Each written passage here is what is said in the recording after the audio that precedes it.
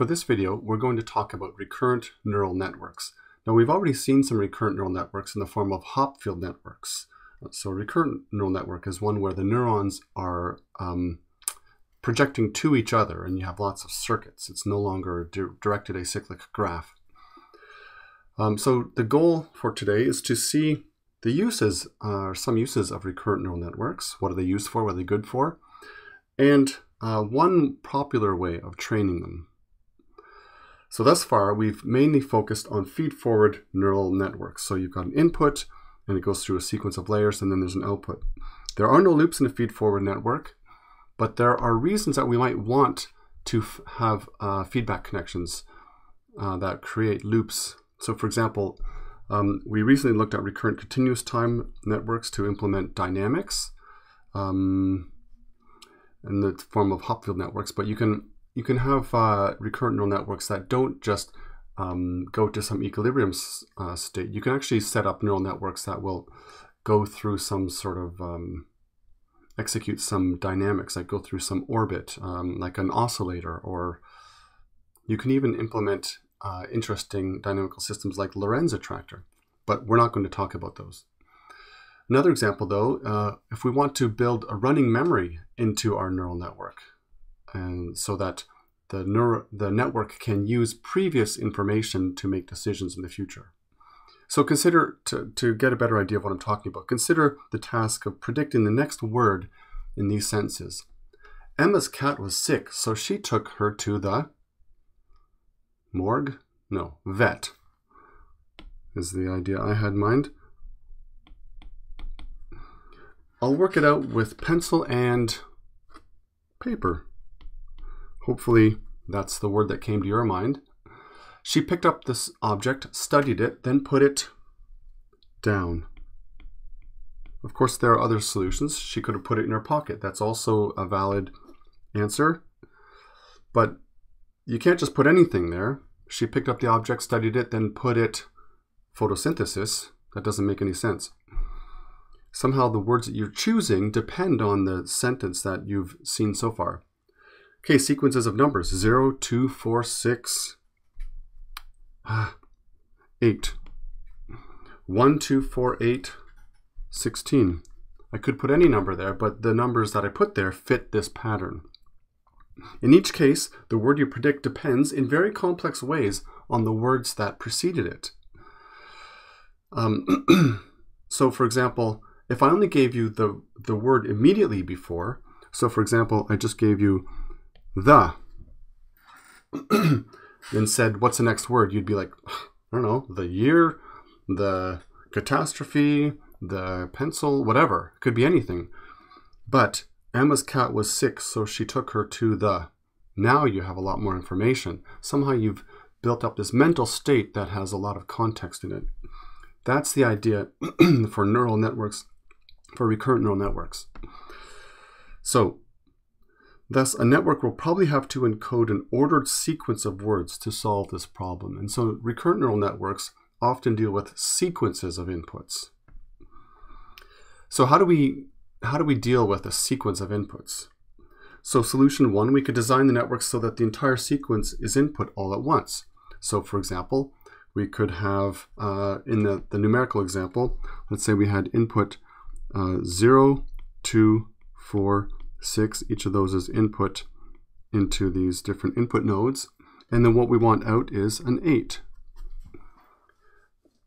So that would work, and there are times when this is the perfectly legitimate thing to do. There are issues with it though. So one issue is that the network can only consider fixed length sequences.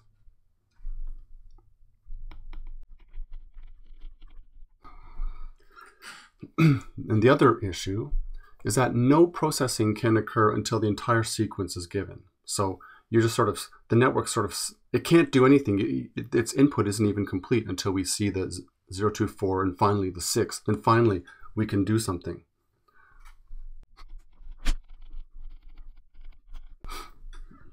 My cat's over here.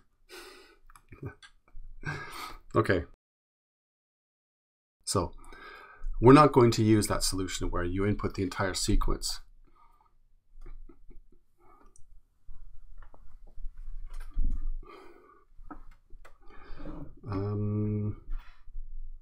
Okay. Maybe you can go down.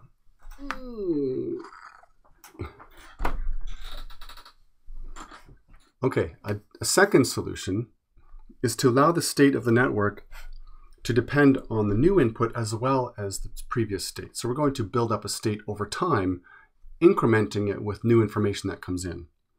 So we're going to let the network be recurrent.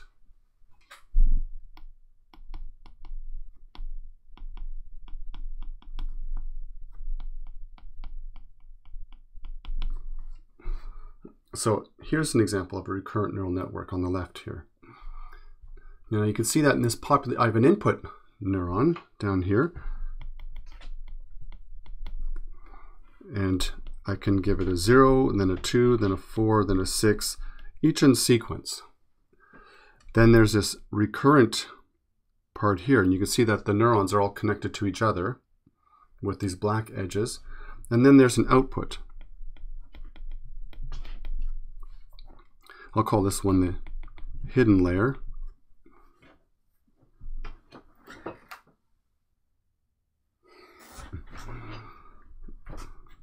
I'll call this one the hidden layer. And then in the output, what we're looking for is every time we give one of the inputs, we are looking for the network to output the next in the sequence. So when we input a 0, we want it to output a 2. Then when we input the 2, we want it to output a 4. And when we input the 4, we want a 6, and then an 8, and so on. Okay. Now, of course, we wouldn't expect to just input a 0 and then have it say 2 necessarily. We might have to give it 0, 2, 4, and before it understands that the sequence is going up by, counting up by 2s. So a sort of a simpler picture of this network is on the right here. We have our input in the bottom here. Then it goes up to our hidden layer here.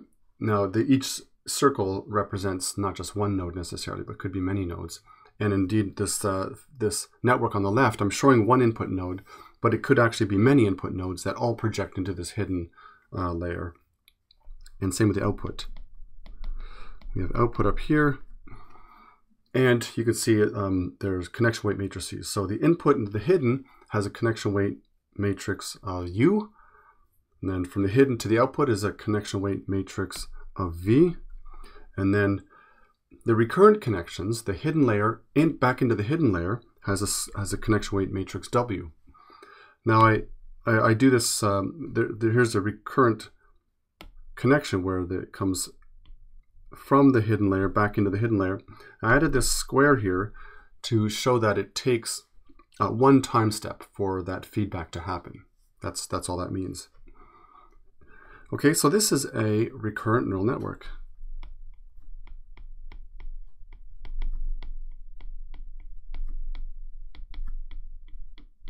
Or RNN. Okay. In a recurrent neural network, the state of the hidden layer can encode the input sequence and thus have the information it needs to determine the proper output. So you're going to encode a whole sequence. That's the idea.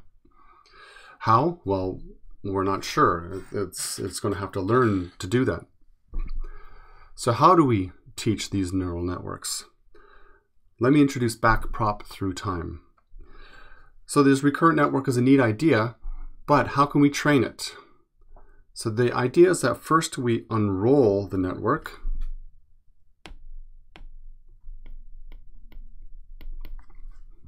Similar to what you can do for an autoencoder, although we didn't really focus on that type of autoencoder, but we can unroll it. I'll show you what I mean.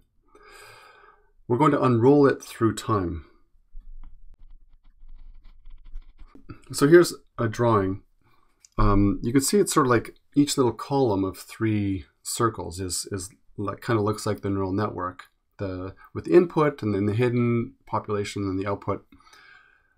But time goes from right to left. Sorry, left to right. Time goes from left to right. So in the first instance, we input, the first time step, we input a 0, and then we wanted a 2 as output. Now, the next step in time, we input a 2, and we want a 4 as output, and so on. 4, we want 6 as output, input a 6, we want an 8 as output. Of course, it'll produce output at every stage, but we don't necessarily care what the output is until we reach the end of our input sequence. Then there's a blank. Then we want to look at the output of our network and see what it predicts. So for example, maybe this 8's not here, and so we have a big question mark for what goes there. So that would be the use of this recurrent neural network. So just to make things a little more concrete, let's put some dimensions down here. Let's say the input is 1 by capital X. So the input is like a vector of X numbers. The hidden will be 1 by H. So again, these are row vectors I'm using. And the output will be 1 by Y. And now, just to be clear of some of the formulas here, HI is the activity of the hidden nodes. So it'll be sigma of XI. So I'm using superscripts here. This will be X2, this will be X3, X1. So I'm using superscripts to represent time step or step in a sequence. So H superscript I, I labeled the X1, X2, and X3 right here. I like to repeat myself. So the hidden state HI is activation function applied to the input. So Xi going through the input connection weights, plus, well, that's the first one's a bad example. Let's look at H3. It's got the input coming through the connection weights U. It's also got the input coming through its previous time step through W. So HI minus 1 times W, and then plus the bias. Now, the output YI is similarly sigma HI times connection weight matrix V plus some other bias. Okay, so that's the basic workings of the recurrent neural network. And so, like before, we have targets. And in fact, it'll be a sequence of targets, probably, T superscript I, and a loss function L. So at each time step, we can look at our loss. So we'll have a loss from our first time step, and the second, third, and so on. A loss for each of those. So now this unrolled network is a feed-forward network.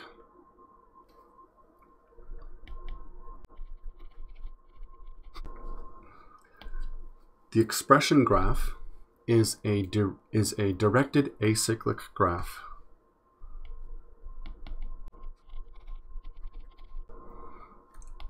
So therefore, we can use Backprop.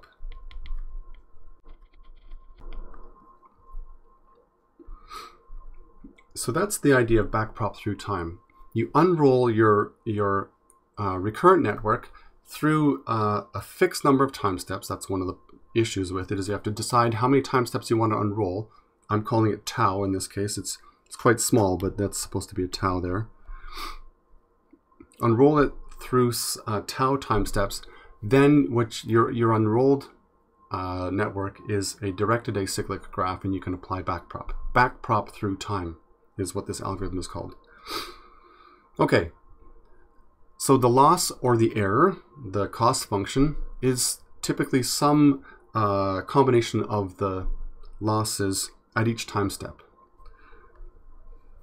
I'll just call it the sum. Oops, I don't want that one. Now it's going to depend on the whole sequence, so it'll depend on Y1 all the way up to Y tau, as well as target 1 up to target tau. And it's going to be I equals 1 to tau of the loss between yi and target I. And I'll point out, you can also include a weight factor. You can put different weights on parts of the sequence.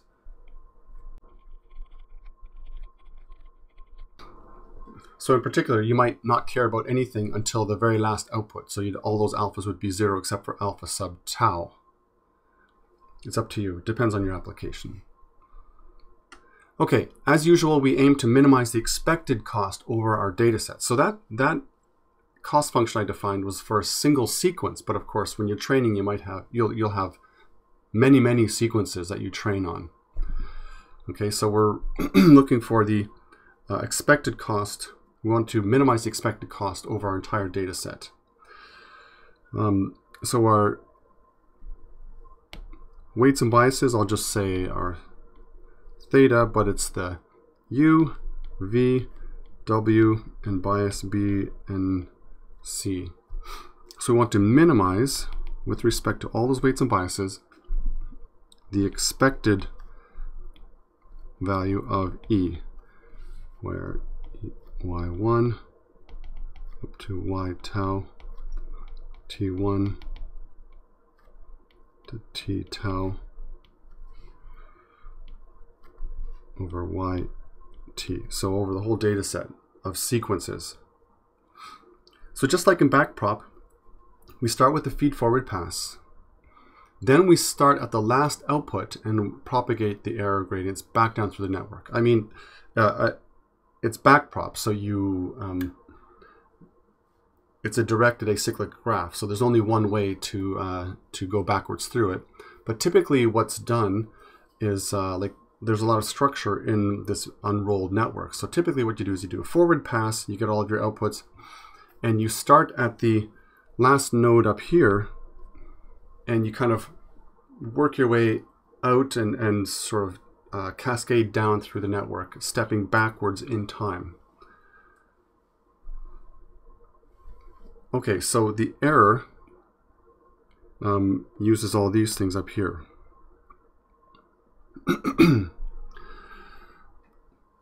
So in terms of propagating the gradients down, some are easier than others. So let me show the easy ones. These gradients are easy. The gradient of your error with respect to what? yi or zi, where zi is the input current to the output nodes, or even v, the connection weights from the hidden layer to the output layer. So why is that? Let me show you why. So let's look at the gradient of the error, or the cost, with respect to z sub k, for some fixed k. So maybe it's this one here, I. So it's equal to the gradient, now replacing E with what it's equal to. It's the sum, I equals 1 to tau, of all those losses, yi, ti.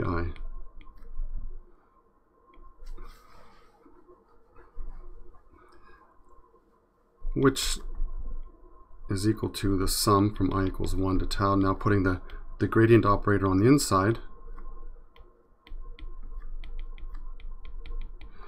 Now the thing to notice here is that the only, if you look back up here at this drawing, the only term in that sum that depends on on zk, is when I equals k.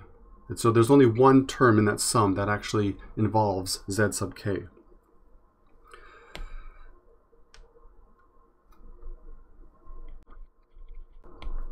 Or z super k, I should say, not sub k. So we can get rid of the summation.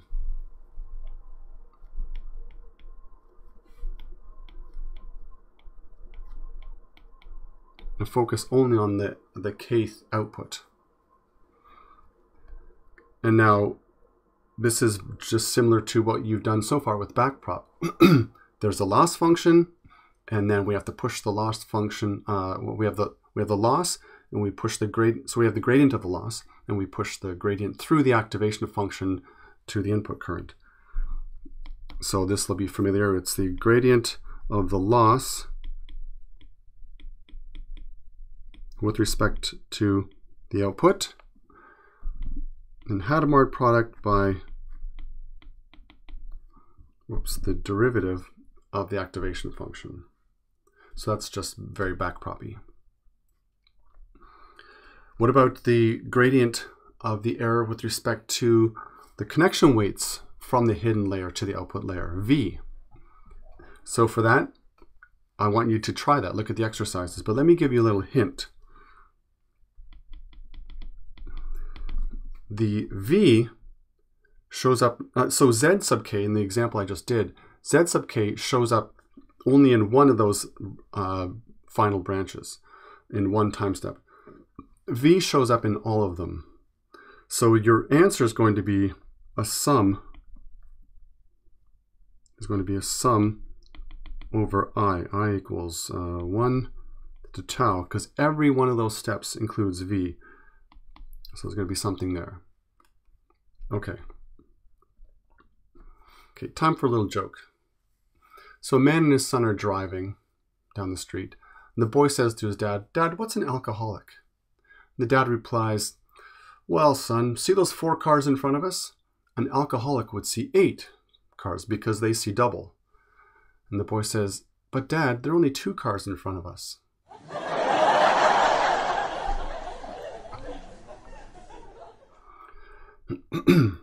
Okay. Once we've descended down the hidden, down to the hidden layer, it gets more interesting because now we get this chain across time. It gets interesting because each unrolled hidden layer depends on the one before it. So, as I said before, we start at tau and work our way back in time.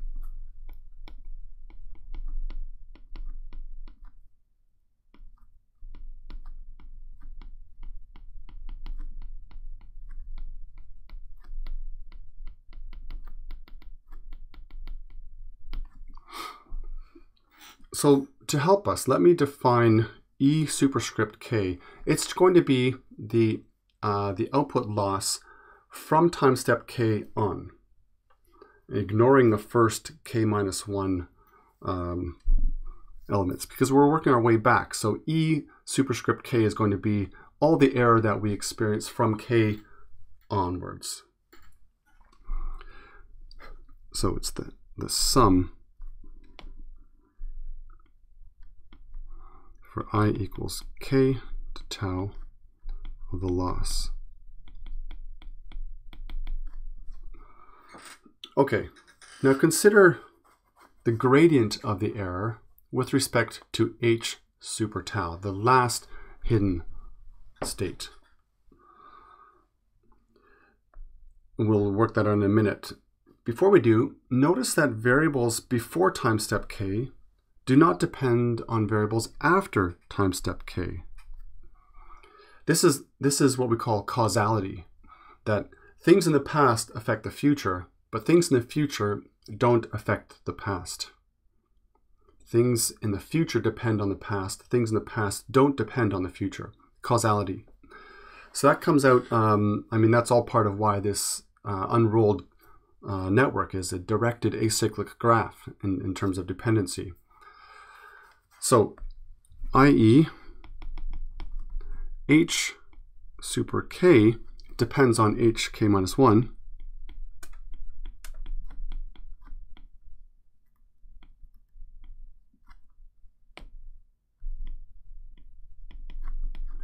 Not on hk plus 1. So, therefore, if we take the gradient of the error with respect to h sub k,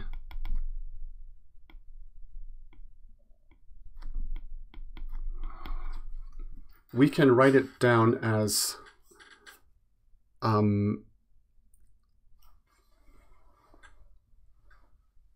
So let me put it in the drawing over here. Here's h sub k, let's say. I'll just write a k there. In terms of the directed acyclic graph, you can see that only this stuff up here depends on hk. Okay, so in this part up here, the error for that part is ek. Right, so the gradient of the error with respect to h sub k, that remember that error goes across all time, but since only ek from step k on depends on hk, we can ignore the other ones.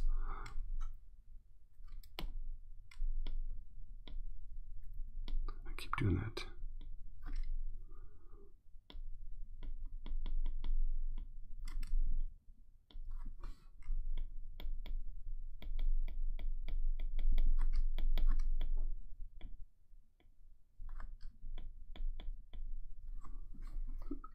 Okay, so I've replaced E with EK.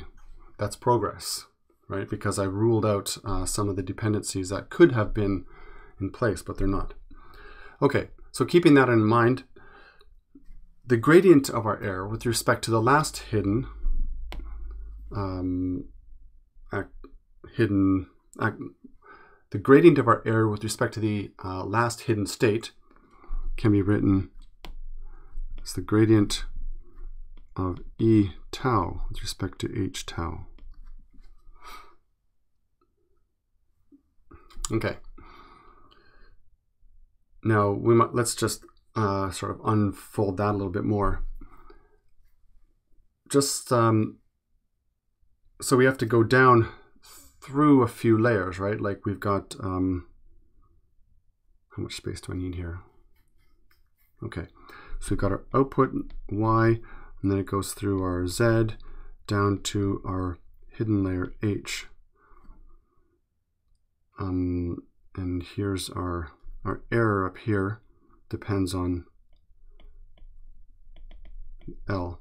So we have to do all the backprop stuff through that. So going step at a time.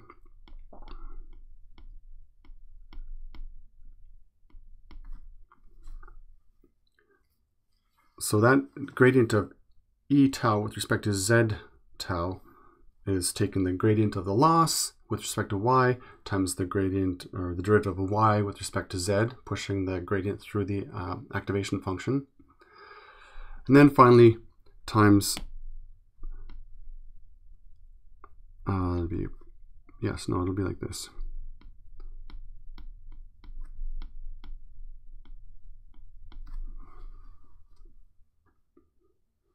Okay. So keeping that first part fairly simple, the second part can, well, what is di z tau by di h tau? Remember, z, I didn't explicitly write it, but z is the input current to the output nodes. This is z. What's di z by di h? It's v, or v transpose actually.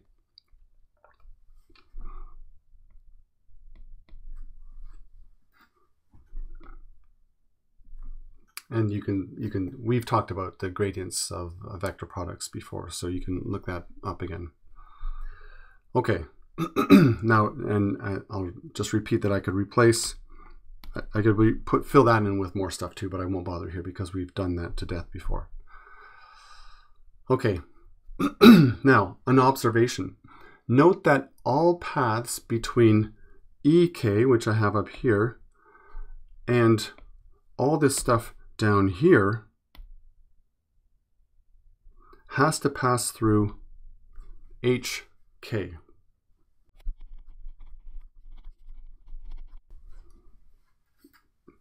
So down here is XI, SI, which is the input current to the hidden layer. That's this here.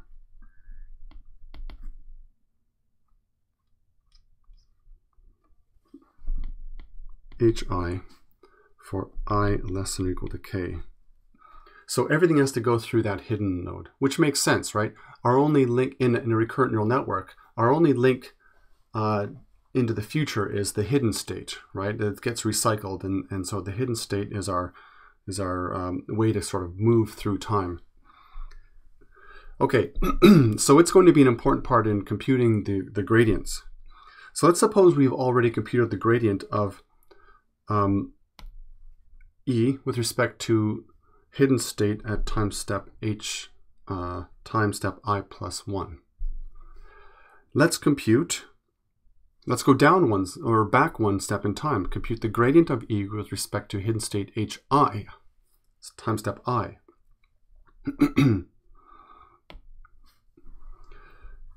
Okay, so we have the gradient to here, and we want to get it to here.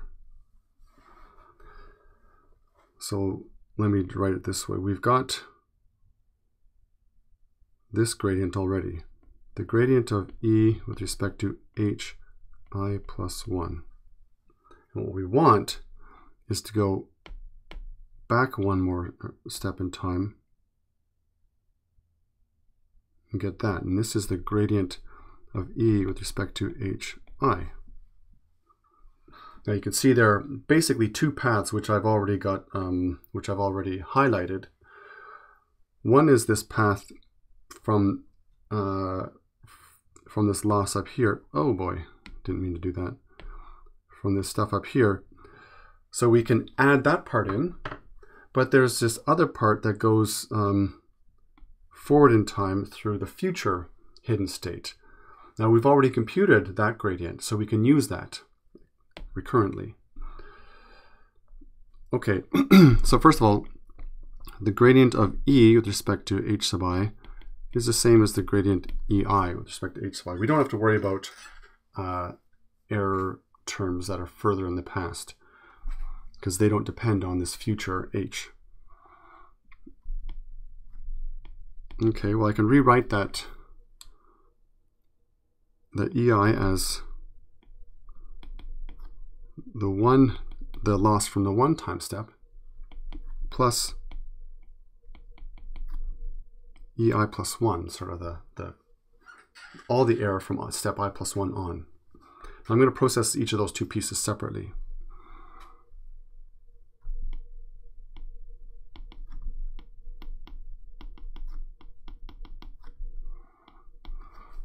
Now the second part is the gradient. I want to write the gradient like this, but I'm going to decompose it one step because the gradient of EI plus 1 with respect to HI has to pass through this little conduit here, that connection.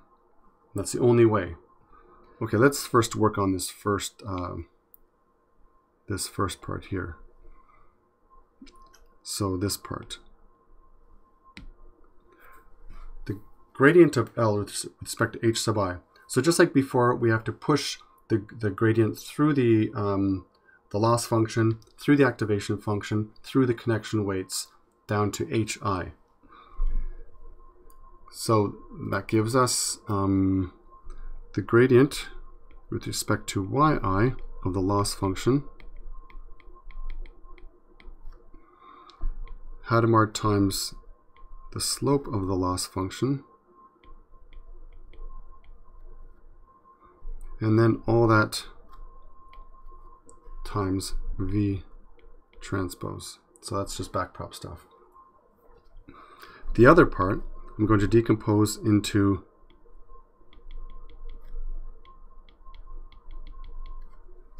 that. So I've already got this here, but I have to take care of the connection from between HI and HI plus 1. Okay, so it's going to be times the Jacobian from HI plus 1 to HI. Okay, so rewriting this last line, this whole first part's just the same.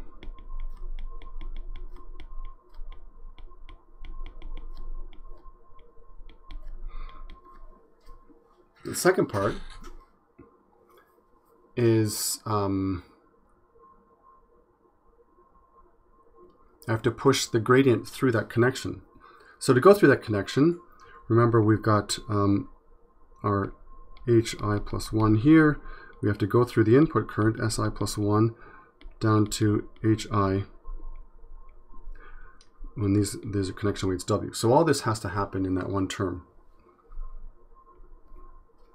So it's the gradient with respect to HI plus 1 of E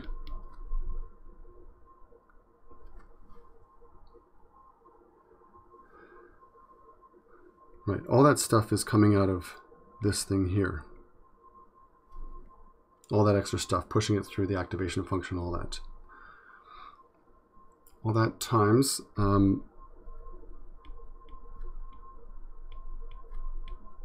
push it through the activation function for the next time step, and then times the connection weight matrix.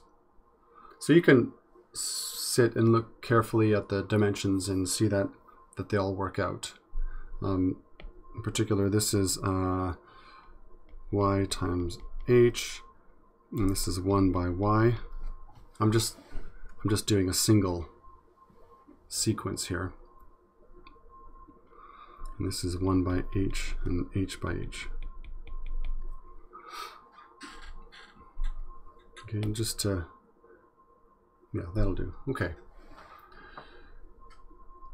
So the idea here is that once you have the gradients of the error with respect to the hidden activations, you can compute the stuff that gives you kind of the tool you need to compute all these different gradients. So you compute the gradient with respect to the deeper weights and biases. So for example, the gradient of the error with respect to W, or the gradient of the error with respect to U, the connection weights from the input to the hidden. And of course there's a bias in there as well. But those will all be using various bits, or will be using the gradient of the error with respect to these hidden activations. So in your, luckily, once you set up the backprop through time, you can use AutoGrad, and AutoGrad will do all this for you. But I'm going to force you to do a little bit of it in the exercises and in the assignment, just so you can feel like you have some grasp of what's going on underneath the hood and with the sorts of things that AutoGrad is taking care of. So this is one way to train recurrent neural networks, backprop through time.